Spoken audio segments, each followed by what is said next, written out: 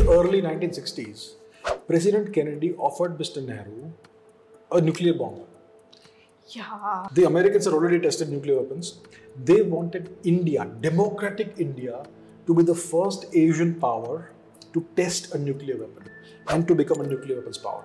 The Americans were willing to transfer nuclear weapons technology to India and provide a nuclear weapon for India to test. If India had become a nuclear weapons power by that time, the Chinese would not have dared to invade India in 1962 or later. And the Pakistanis in 1965 would also not have dared to invade India. Mr. Nehru refused the American offer of nuclear weapons technology. This is a matter of record. It's published in Times of India and other big publications. Nobody can deny this. Mr. Nehru refused this. On what grounds? Grounds were ahimsa. We are non-violent.